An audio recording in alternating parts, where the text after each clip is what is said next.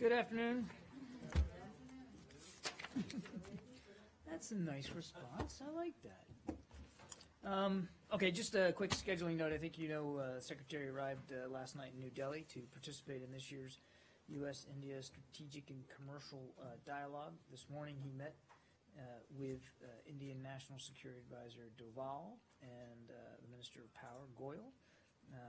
He met later with the Minister of External Affairs, Swaraj, and together with Secretary of Commerce, Pritzker, and her Indian counterpart, they chaired the second SNCD. The Secretary's visit to India will continue tomorrow and will include meetings with senior officials and a speech at the Indian Institute of Technology on the U.S.-India relationship and its importance to global peace and prosperity. With that, let's start. Go ahead, Marsha. Can we start with Turkey and Syria? Both President Erdogan and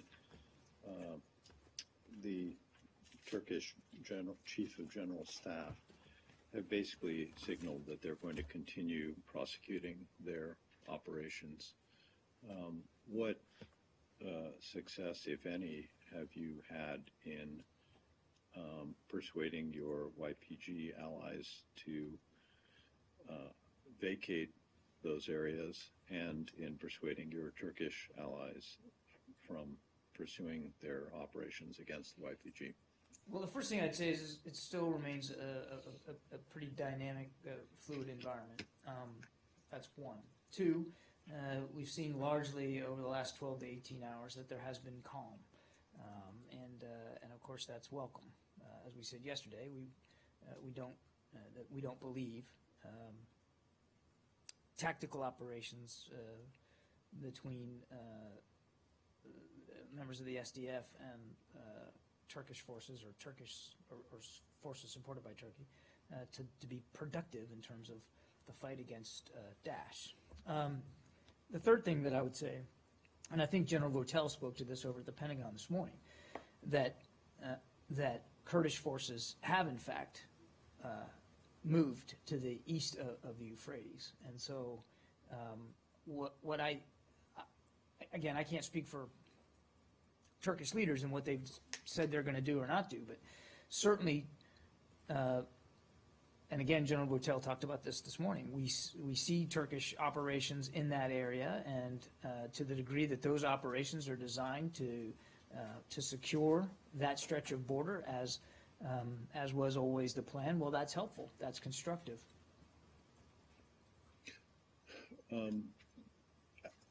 Is it your understanding that all Kurdish forces have moved across the river? I'm not an expert on the tactical laydown. I would point you to my colleagues at the Pentagon. All I can do is repeat what General Votel said today, which was that he said that Kurdish forces had met their obligation to move to the east of the Euphrates. I can't count every nose and every pair of ears, but I would just point you back to what the Pentagon had said about it. John, is there any ceasefire between Turkey and YPG? Because an American official has said there is a ceasefire now, and there is an agreement between the two parties. Turkey has denied, and the YPG has confirmed. I would point you to both sides to speak to where they are in terms of these clashes we've seen over the last couple of days. As I said in my first answer, we would note that over the last 12 to 18 hours or so, there's been calm. There have been no clashes between those two sides, and that's a welcome development. It's one that we strongly encouraged even yesterday. And are you mediating between the two parties? No. Why not? Do you want them to fight? Again, there's been a period of calm here over the last 12 to 18 hours. That's a welcome thing. We've made clear to both of them what our desires are in terms of the focus being on Daesh. But if you're asking me, are we in some sort of negotiating role or mediating role between them, the answer is no. The YPG has said that they are working through the coalition in order to talk to the Turks. Are they wrong? Again, I'm not, you're asking me for details here on conversations that really are better placed over at the Defense Department. I can tell you that I'm not denying that we have communicated to both sides our desires to see the clashes between them stop, and we welcome the last 12 to 18 hours where that has appeared to be the case, and to refocus all of our efforts on Daesh. It wouldn't surprise me if, because we're all members of the coalition, because we all should be focused on going after Daesh, it wouldn't surprise me that conversations were happening in the context of the coalition. I just can't speak to the details. A mediation role, or do you think the two sides should discuss their differences directly? Well, again, so far the clashes have stopped. So that's the outcome that we wanted to see. We want to see that continue. I'm not sure that there's a role for the United States here in terms of mediation. We have made our position quite clear, privately and then again publicly yesterday and again today. So we'll see where it goes. You're not calling that a ceasefire, though. That you're just describing what happened. You're not saying that. Well, it's like 12 to 18 hours, and we've seen calm. We've seen the clashes stop between the two sides, and again, that's the outcome that we want. We don't want to see them fighting each other. We want to see everybody in the coalition, and we all are, focus our efforts on Daesh. You can call it what you want, but I can tell you what we want to see is a focused efforts against Daesh. But you're not aware of an agreement that there would be an end to the violence that would last sort of longer than what you've seen. You'd have to talk to the sides on that. Again, we made clear what our hopes and expectations were. We welcome the fact that the clashes have stopped, at least over the last day and a half, and we'd like to see that continue. The first news came from a U.S. official confirming that there is a ceasefire agreement between the two parties. Why don't you want now to Who's the U.S. official? I don't know. Oh, you don't know. So it's an That's why I'm anonymous, asking. anonymous If I know, source. I didn't ask Yeah. you. Oh, so we should just take that all to the bank. Look, I'm not going to speak for anonymous sources here, and you're asking me, why shouldn't we mediate? And there's since the clashes have stopped, and that's a good thing, and we want to see that continue. I'm not so sure that there's a need for any kind of mediation by anybody. And that's point one. Point two, we again made clear privately to both sides our concerns about these clashes and about the need to refocus on Daesh. And we're going to continue to do that. We're going to continue to have those conversations as necessary. Hopefully, Michelle, they won't be necessary. Hopefully, this can be, this reduction in the tensions here can be more enduring, and we can all do what we're supposed to do inside the coalition, and that's degrade and defeat Daesh. One last question for me. Latest reports coming from Syria said that ISIS spokesman got killed in Aleppo. Do you have any confirmation? I don't. Thank you. Yeah. On the same subject, I'll come back to you. last couple hours, Turkish press reports that U.S. Ambassador John Bass, summoned to Turkish Foreign Minister in Ankara for the statements coming out from U.S. officials regarding this truce or ceasefire. Do you have any comment or? I haven't seen reports that he got summoned, so I just have nothing to say on that. I haven't seen that. One more. Have you been informed or do you have any information regarding Turkey-backed FSA forces, next step for them? Do you know whether they're going to go to westward or you're not coordinated? You have not been informed about their... I think General Votel spoke to the fact that Turkish operations along just on the other side of that border are continuing in terms of going west, and I think the general said that, and this was something that we've been long in discussions with the Turks about, that's a good thing. The whole idea here is to secure that border to prevent the flow of foreign fighters across it. It's a stretch of the border that the Turks have long been concerned about, and that we've been in communication with them about those kinds of operations. But if you're asking me where they are today and how far they're moving and where they're going, you'd have to talk to Turkish officials about the movement of their troops. That wouldn't be something that the State Department would speak to one way or the other. Again, I'd point you back to what General Votel said this morning at the Pentagon and the way he characterized it. There are reports that U.S. has not been informed or not coordinated regarding Turkish incursion into Syria. Would you able to comment whether you have been satisfied with? That's a better question for the Defense Department to speak to. I think General Votel also talked about that a little bit today. I'll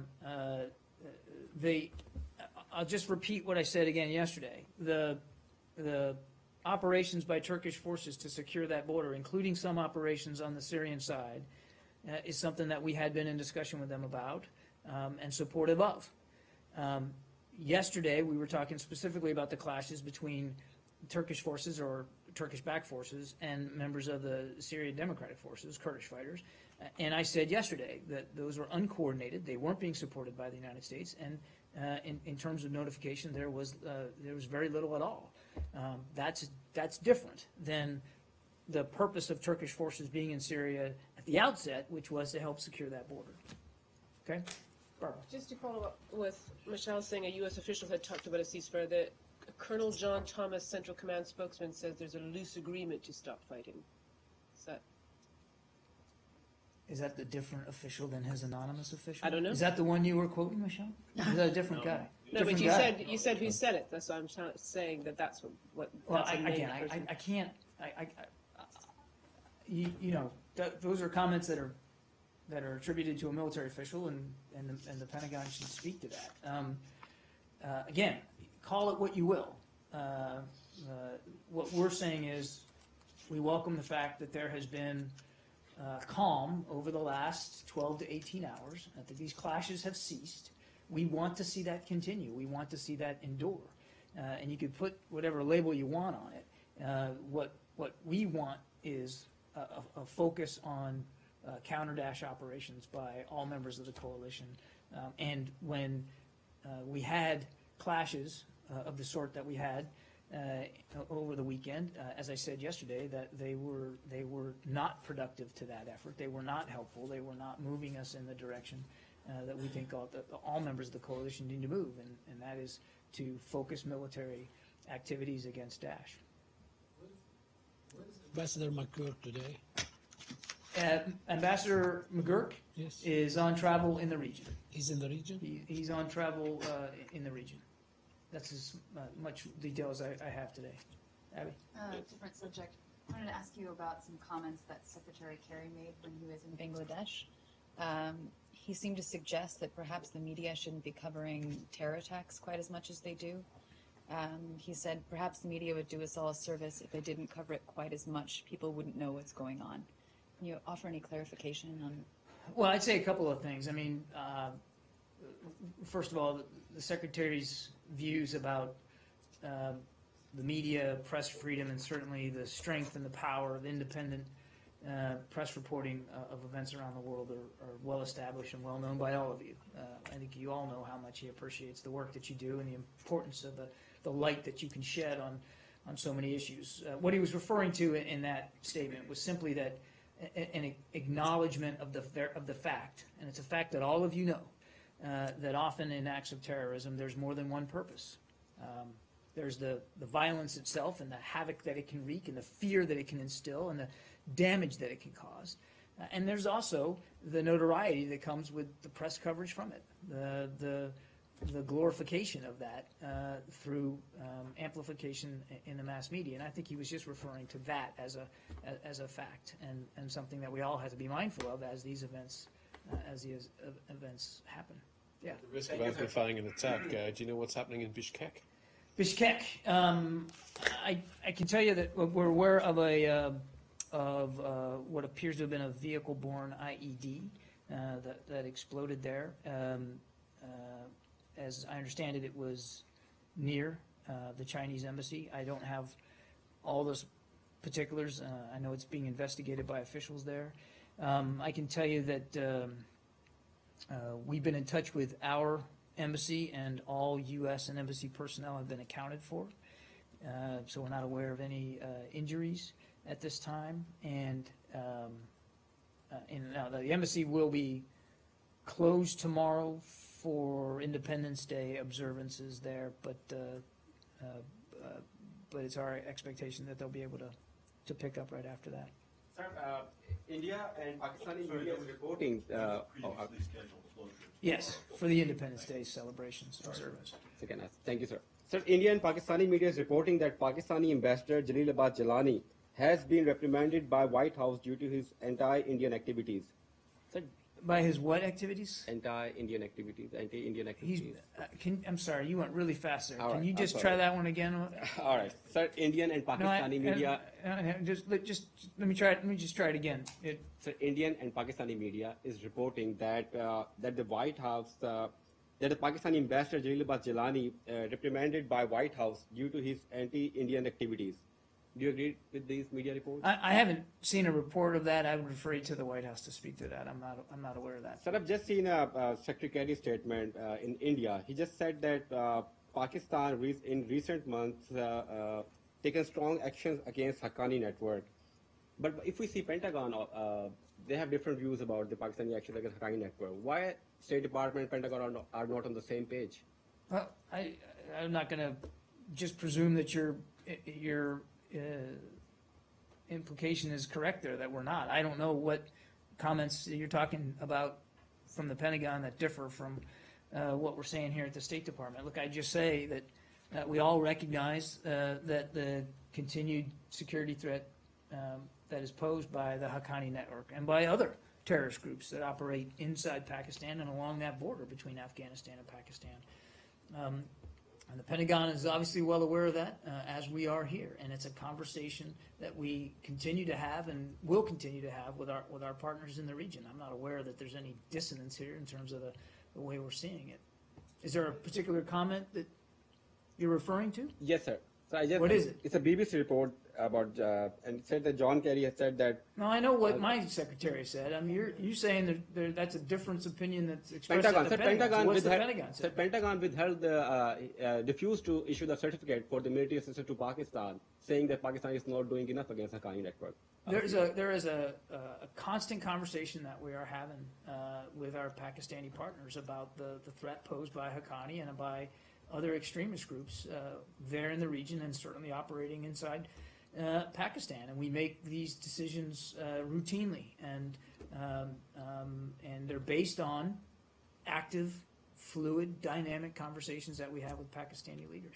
I don't know of any difference. I think the United States government is viewing this very much all in the same light. Continue in the region. Continue the region? Yeah, sure. You Go want to ahead. Go ahead. Okay.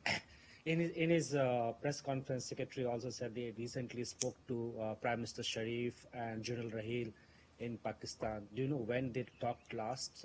What this was about? I don't know. Let's see if I have a recent call. I don't have a recent call to read out, so I'd have to find out when the last discussion And was. he also announced resumption of trilateral dialogue with India and Afghanistan. Why it was stopped in the first instance, he did explain why the reasons for resuming this dialogue, why it was stopped in the first instance, and at what level this will be held next month. I think the movement forward, I think we have to work through those details. And I think what matters is that, as the Secretary said, those discussions are important and they are going to continue. And he talked about the constructive role that India has played inside Afghanistan and wanting to see that role continue. So we're focused on the future here. I'm not going to get into a debate or discussion about what happened in the past and the degree to which those talks didn't continue. What matters is they are going to continue going forward, and that's why one of the reasons why the Secretary is there in New Delhi today. At what level this would be held? As I said, I don't have that kind of detail right now. I think that kind of stuff needs to be worked out. Continue on the region, thanks. As far as U.S.-India relations are concerned, a lot going on this week. Secretaries of State and Commerce, of course, are in Delhi, and Defense Minister of India is in Washington, where U.S. and India, they announced yesterday that India is a major defense partner of the United States. So out of these meetings in Delhi, what are we expecting this time more, or any other major partnership between U.S. and India is expected? I think there's already a tremendous partnership between the United States and India, which cuts across quite a few sectors. And it's not just security and defense related. It's economic, trade, and information and technology sharing. I mean, it's a pretty full and complete and comprehensive relationship, and it's one that we are committed to deepening and strengthening. And I think that's why the Secretary of Defense's counterpart is here. It's why the Secretary and the Secretary of Commerce, Pritzker, are there in New Delhi to continue this strategic and commercial dialogue. I mean, so if you're asking me, are there major announcements to be had? I'm not aware of any. These kinds of discussions, and this is where we want to be, right? That we want to be able to have these kinds of bilateral discussions that really do cut across all the sectors of a bilateral relationship to deepen it and grow it and to keep it going forward. Major talks going on about threats in the South China Sea and also any regional terrorism threats. You mean in the discussions in New Delhi? Well, certainly as part of the S part of it, right? Strategic. I mean, they talked about strategic regional issues. I don't have a specific readout on each and every one of these, but discussing tensions in the Asia-Pacific region is something that's not uncommon when we're meeting with our Indian counterparts. And there's certainly a lot there because India does have a purpose and a presence in the Pacific that's important. Finally, Secretary's visit to Bangladesh. You have any major things were discussed or announced between the two countries, because Bangladesh still needs U.S. help in many areas, including fighting terrorism? I would point you to, my deputy spokesman, Mark Toner, was on the trip and issued a series of readouts from each of the bilateral meetings, and the Secretary did a press conference. I'd point you to the transcripts of those readouts and that press conference for the kinds of things that the Secretary discussed and advanced while he was in Bangladesh. But by and large, and if you look at, again, I don't want to spoil the read for you, but I mean, they talked about counterterrorism, they talked about climate change, they talked about Bangladesh's progress on democracy and human rights, and the Secretary certainly made clear our expectations that kind of progress would continue and deepen and grow and be better than it is right now. So it was a wide-ranging set of discussions, but again, I encourage you to go look at our website, and you can see all the things that were discussed in Bangladesh. It's like that. Defense thing. Whoa, one at a time. I have a quick follow-up on defense. Yesterday, China, in fact, today, China has expressed concern about India and U.S. signing a logistic agreement, and they have said that it will not make India safe. What is your comment on that? On the what? I'm sorry. Yesterday, India and U.S. signed a major logistic agreement, which the two countries were working for last 10, 12 years. China has reacted strongly to it. They are saying that they have expressed concern and saying that this will not make India safe. Okay, so a couple of things. I haven't seen the details of this agreement, and I haven't seen a reaction to it by China. So you're gonna have to let me get back to you on the specifics about this. Broadly speaking, a deepening, stronger, more cooperative bilateral relationship with India is nothing that anybody should fear or worry about.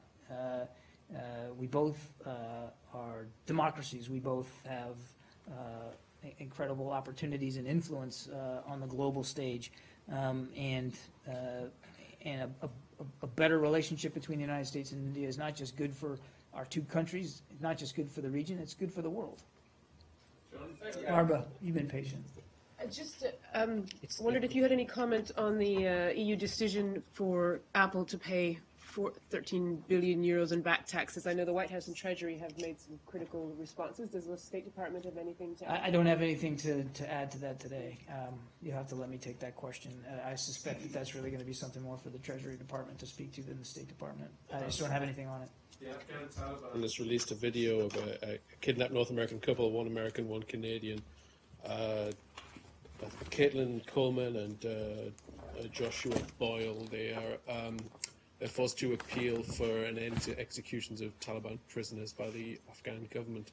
Do you have anything you can say on that publicly? I do. We're aware of recent reports that a video featuring U.S. hostage Caitlin Coleman and her husband, Joshua Boyle, has been released. I would tell you that the video is still being examined for its validity. We remain concerned, obviously, about the welfare of Caitlin and her family, and we continue to urge for their immediate release on humanitarian grounds. We are regularly engaged with the governments of both Afghanistan and Pakistan at the highest levels to emphasize our commitment to seeing our citizens return safely to their families. And I think, as you know, and I've said many times, the welfare of U.S. citizens overseas remains one of our highest priorities here at the State Department. We continue to work aggressively to bring all U.S. citizens held hostage overseas home to their families. Okay? Abby, and then you. Congresswoman Mia Love has sent, I believe, a letter to the State Department regarding Joshua Holt, who is being held in Venezuela. The letter is asking that the State Department put more pressure for the Venezuelan government to release Josh. Do you have any response to that, or to some of the frustration that's been expressed by the family? Well, I won't, we're not going to respond to congressional inquiries or correspondence here from the podium. We'll respond to the Congresswoman in the appropriate way. What I can tell you is that a couple of things, just broadly speaking. We can confirm that a U.S. citizen, Joshua Holt, was arrested in Venezuela on June 30th of this year on weapons charges, and that he's currently being held in a prison in Caracas. Consular officers from the United States Embassy in Caracas visited Mr. Holt most recently on the 16th of this month and are providing all possible consular assistance. We call on the Venezuelan government to respect due process and human rights and guarantee a fair trial. State Department officials have been in contact with Venezuelan government officials regarding this case. The embassy and the department are following it closely. And again, the embassy's visited Mr. Holt on a regular basis and intends to continue to do so as he awaits trial. I believe his trial is September 15th. Will the State Department have any representation there? It's typical for us to do that, and I can tell you that certainly would be our desire. I just don't have anything specific to say, to be able to confirm it. But obviously, that is very common in practice for us to be there, to be represented there. Yeah. This is just a quick follow-on to the Apple question, because House Speaker Paul Ryan just added a statement saying that the decision is awful and it's also in direct violation of many European countries' treaty obligations. Is that anything that you'd be able to confirm? Does that make it easier for me to then talk to it? No, I just don't have. But if you could look into it, that'd be helpful. As I said, I'll have to look into it and see. I suspect this is something really for the Treasury Department to speak to, but you guys got me unawares here, so I'm just going to have to take the question and we'll get back to you. And then just the only other thing I had is that the Islamic State's Amaq news agency has reported that IS spokesman and external operations manager Abu Muhammad al-Adnani has been killed. Any confirmation? Nope. In the last 10 minutes, I have no more confirmation than when I answered the question from Michelle. Oh, okay, got it. Turkey? On Turkey. Turkey? Yes. Shocking. Go ahead. Today, another 35 journalists, there is a new detainment list about another 35 journalists in Turkey. Yeah. It is now about 150 journalists, according to estimates, since we don't know the exact numbers, but this should be around that number. This more than combined of China, Iran, and Egypt. I was wondering if you have any comment on this. I mean, we've seen those reports, and as we've said before, frankly, what I've said earlier in this briefing, we obviously continue to support independent, free media reporting and freedom of the press all around the world, including Turkey. And we've talked a lot over the last several months about our concerns about a growing trend in the wrong direction with respect to press freedoms and freedom of speech and freedom of assembly in Turkey. Those concerns remain valid today. Now, look, we understand there was a very active and serious coup attempt in Turkey, and that the Turkish government has an obligation in looking after its own citizens to also fully investigate this coup attempt and to hold those responsible accountable. And so, as we've said before, we simply urge Turkish leaders as they work through that process, they do it with all due respect for rule of law and for international obligations and human rights. But you cannot imagine about 100 journalists would be involved with the coup. Is there a justification in your imagination that these We're not going to characterize every decision they make in the process of conducting this investigation, and you're asking me to speculate about who was involved and at what level, and we simply don't have the information to make that kind of an assessment, nor would it be appropriate from this podium. Last week, Vice President Biden, after he left Turkey, I think he was in Latvia, and he was asked about why he withheld criticism regarding crackdown in Turkey, and Mr. Vice President said that since nobody has been tried or executed, there is no need for speak up. When that happens, we can speak up. I think is this the policy that you are waiting for someone to be executed than the speak up more? Our views, our perspective on these events in Turkey have not changed, not one bit. And I think I just articulated them in the answer to your last question. We understand they have an obligation to investigate. We understand and we appreciate they also have an obligation to their own citizens to hold those accountable for this. This was a potentially, well, it wasn't potentially, it was a violent and precarious, dangerous coup attempt. And real people suffered as a result of it. And so they have an obligation to look into this and get to the bottom of it and to try to prevent that kind of thing from happening again.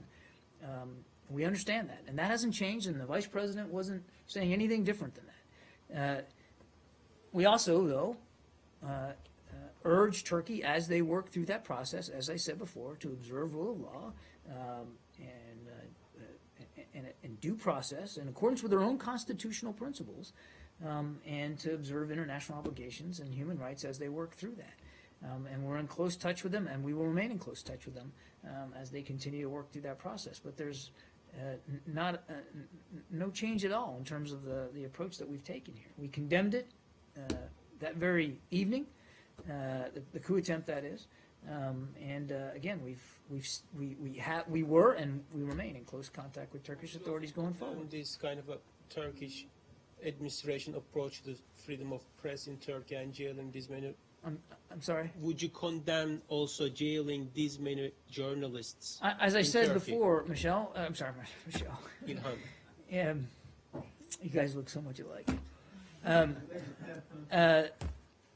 Well, I'm not going to get into the habit of characterizing each and every decision or each and every statement that comes out of Turkey. Statement. No, it is. You're asking me to say whether I'm going to condemn the jailing of journalists. Yes. They are conducting an investigation. I can't begin to speculate here who was or who wasn't involved in this, and that wouldn't be appropriate for us to do that. They're doing this investigation, and we understand they have to do that. We simply have urged them in terms of process, how to go about doing that in a way that is thorough and complete, but also transparent and fair. And so we're going to stay in close touch with them as they go forward. But we haven't yet, and I'm not going to begin to make a judgment here from the State Department podium in Washington about every single decision that they're making as they conduct that investigation. So this is not about single decision. This has been going on for almost 2 months, and we have jailing for hundreds of journalists. We have talked about, I said it earlier, our concerns about a worrisome trend in Turkey before the coup, about limiting press freedom and about shutting down media outlets or detaining reporters. We've been nothing but honest and open about that. And in fact, I said the same thing again today to your first question. But if you're asking me to condemn this specific decision, what I'm saying is we're not going to get into characterizing each and every move they make as they investigate this. We've talked to them about process and what our hopes and expectations are for that going forward. And we're going to stay in close touch on this. We're watching it as closely as possible. Yeah, Jenny. Thank you, John. In a Clinton email document, 2012, former President Clinton was planned to visit Kaesong Industry in North Korea. That is, the former Secretary Clinton asked him to visit that Kaesong Industry. Do you have anything? How that happened? Who invited him? I mean, north side or south side? I don't, and I wouldn't speak for invitations or decisions that were made by the previous Secretary of State. I think you'd have to talk to her staff about that. I don't have any information on that. Yeah. The organization Human Rights Watch is calling on the UN Security Council to impose further sanctions on the government of Syria. Is this something that the State Department supports? I would just say that we're aware of the reports of that, and I'd have to refer you to the UN specifically. And then a follow-up, how important is it to hold the Assad regime accountable for the use of chemical weapons in Syria? I'm sorry? A follow-up would be, how important is it for the international community to hold the Assad regime accountable for the use of chemical weapons in Syria? Well, again, without speaking to this specific report, Sure. Obviously, the international community did and I think remains committed to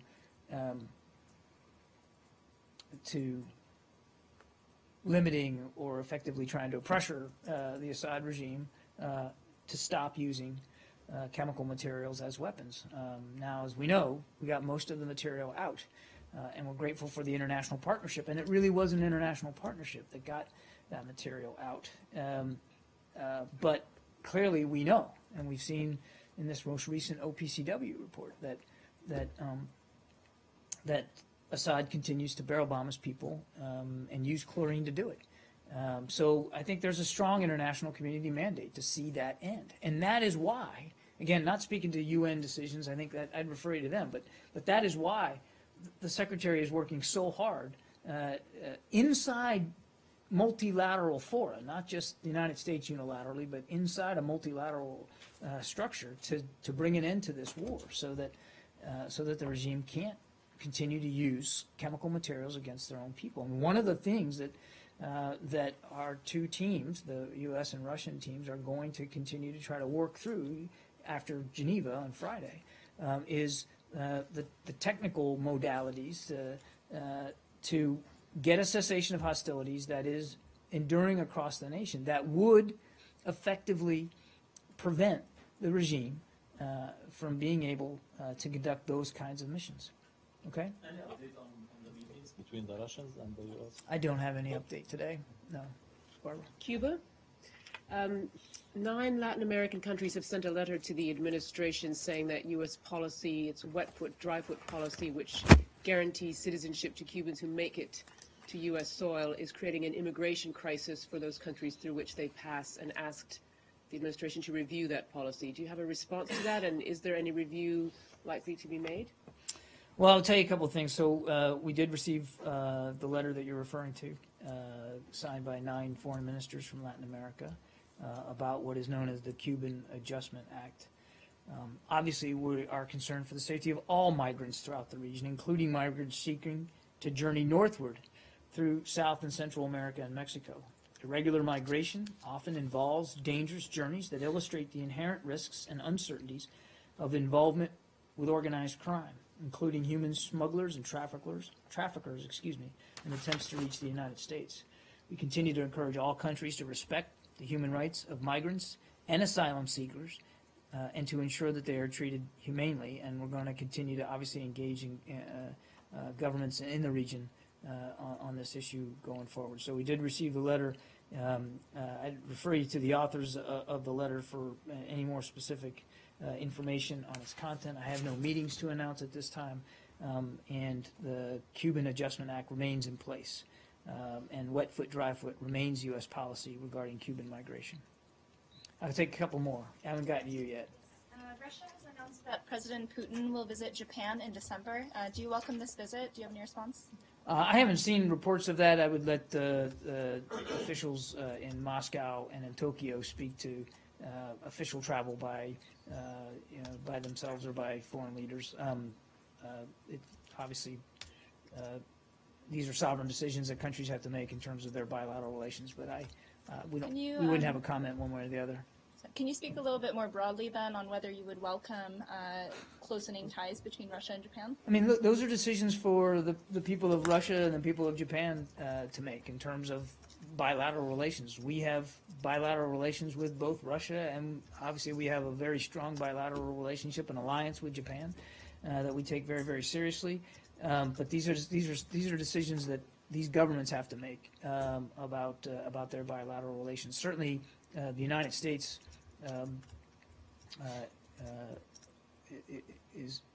we're not concerned or worried about bilateral relations between Russia and Japan, and we leave it to them to define what that relationship is going to be. Sorry, just one more follow-up on that. In the context of the Minsk agreement, U.S. has previously said that you don't want to see a return to business as usual in engaging with Russia. In the context of that, do you have anything to add? We still have concerns about quote-unquote business as usual with respect to Minsk implementation. Now, there's been some progress towards implementation of Minsk, and that's a good thing. Progress by both sides. There needs to be more. The Secretary has spoken to that quite openly. But, again, you have to talk to officials in Moscow and Tokyo in terms of this visit. I can't even confirm for you that it's going to happen. I don't have any information on it. They should speak to whether there's going to be a visit and what the agenda is going to be and what they're going to talk about. That's for them to speak to. But nothing's changed about our view that it's still not time for quote unquote business as usual with Russia across a wide variety of sectors, given the concerns that we still have about their actions in Ukraine, the occupation of Crimea, and the tensions that still exist as we try to get Minsk implemented. So the Indian defense minister was here in the United States. So did the U.S. side take up the situation of Kashmir with the Indian defense minister? The defense minister's meetings were at the Pentagon. You should talk to my colleagues at the Defense Department on that. He did meet us with here. Thanks. Appreciate it.